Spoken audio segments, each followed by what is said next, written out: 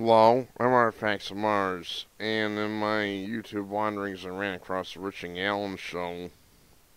His guest was Kevin Barrett, who is a convertee to Islam.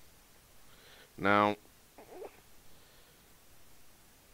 the title here is Shocking to See Some Alternative Media Outlets Spreading Islamophobia. I mean, we can't report on what's going on. There's been one Islamic attack after another in this country, and you're sitting there denying it's even happening, which means you're a classic liberal. Richie Allen is a classic liberal too. He's from the UK. Mega liberal, apparently. He believes that there was a false flag aspect to 9/11, which I do too, but I still think there were Muslims involved in that, even though there is a false flag aspect to it. I think people in our government knew that was coming. That's getting aside. First they talked about no-go areas in London, and they denied that. That's actually fairly well known that there are places where you don't go if you're not a Muslim. I don't want to get too much into that. That's pretty controversial, actually. But let's take a look at this, anyway. This is a related topic. They're called Sharia patrols. Hang on, computer's not being cooperative.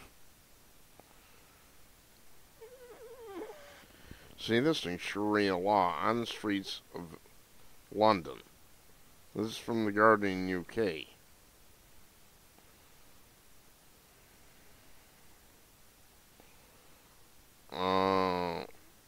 Talks about who yelled at a couple people hold hands where this is a Muslim area, and that, plus the fact that it's well known that Sharia is working its way into courts, both in the UK and here.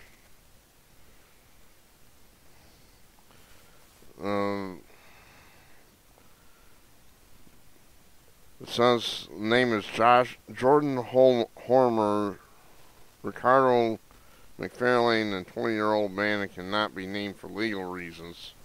That's bullshit. Had terrorized a couple for walking through Bethnal Green holding hands, told a woman, Stepney, who said she would be punished in hellfire by the way she was dressed, and attacked a group of men who were drinking in Shoreditch. So the bottom line here is that it's claiming that Iran has a great civil rights record. Can you believe this? Hang on. Okay, so this brainiac Kevin Barrett sits there and says that Iran is this beautiful, sparkling place where human rights are respected and they are freer than we are, and oh my god.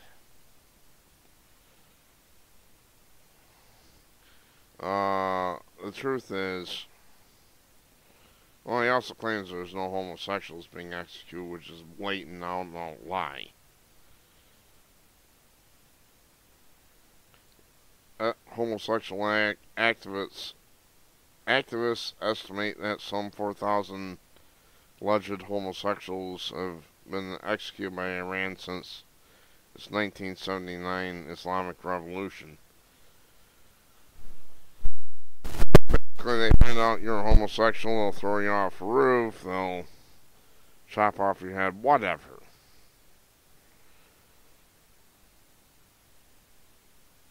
And of course, Iran is working on nuclear missiles and all that, while Obama goes out golfing.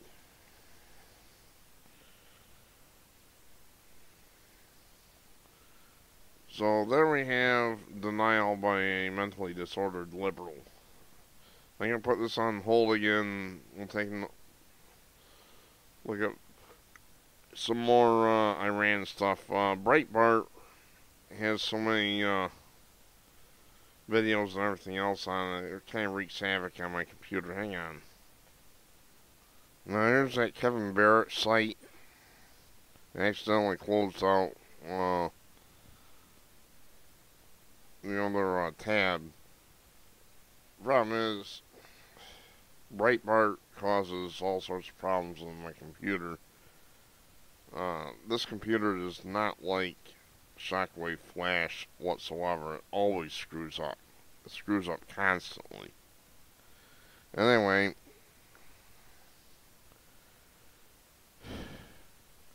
here's truthjihad.com.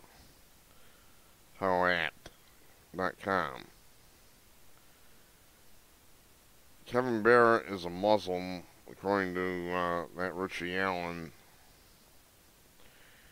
And, of course, he's sitting there denying there's ever any problem with Muslims. And in the video, he goes and says, well, they're setting Muslims up for a scapegoat. Actually, it's whites that are being set up for a scapegoat. If you look at this white shaming, white guilt stuff, that's called scapegoating. Same thing Nazis did. The truth is that American liberals are allied with Islamics. It may not be a formal alliance, I don't know, but they do work together in de facto, at least. So, this is a mentally disordered, mental disorder of liberalism, basically. Now, let's take a look at what so-called Prophet Muhammad stood for. I refuse to call him prophet.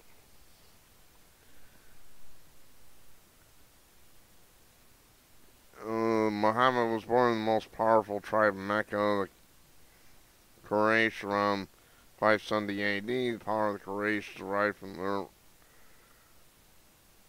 their roles as successful merchants. They're basically pagans.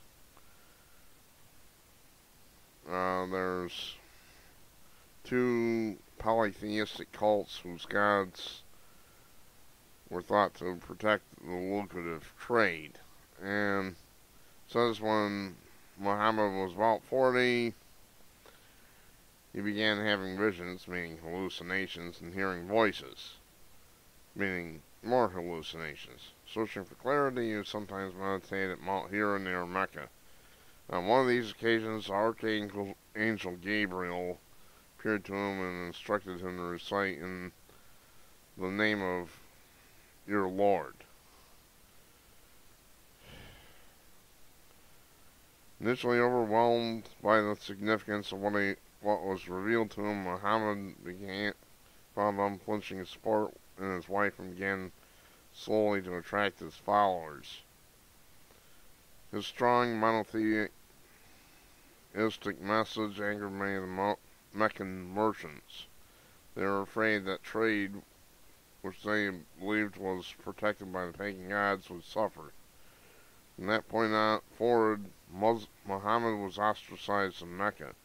For a time, the influence and status of his wife and his uncle Abu Talib, the chief of the clan, protected Muhammad from persecution.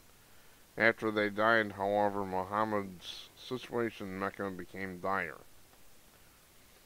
So, all religion is based on hallucinations, basically.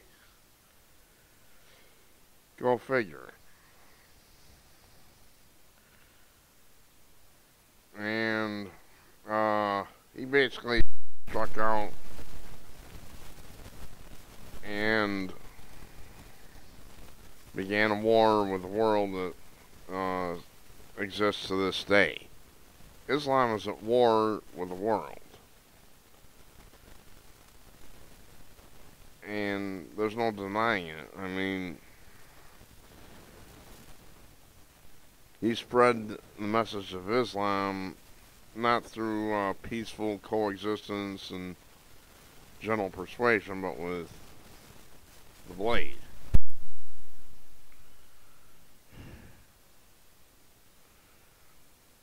Amazing that a guy believed in the Archangel Gabriel. So, getting back to Kevin Barrett, and you can look up the history of Muhammad for yourself, but getting back to these two, they're mentally disordered liberals. They're denying that there's a problem, even though we've had one Islamic attack after another in this country and elsewhere, and they're still denying that there's a problem.